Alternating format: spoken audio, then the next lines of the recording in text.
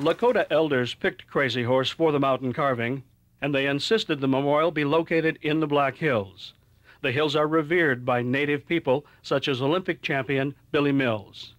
Crazy Horse Memorial, I think, needs to be, it represents two things to me. It represents the integrity of our elders who asked Korshak to build a monument honoring one of our chiefs in our sacred Black Hills.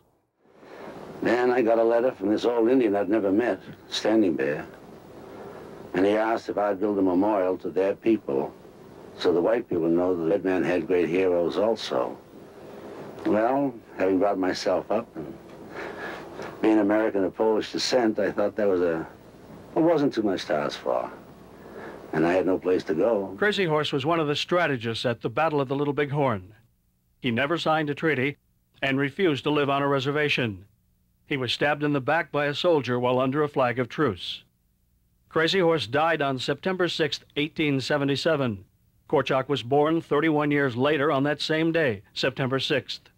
Many Native Americans consider that an omen he was destined to carve Crazy Horse.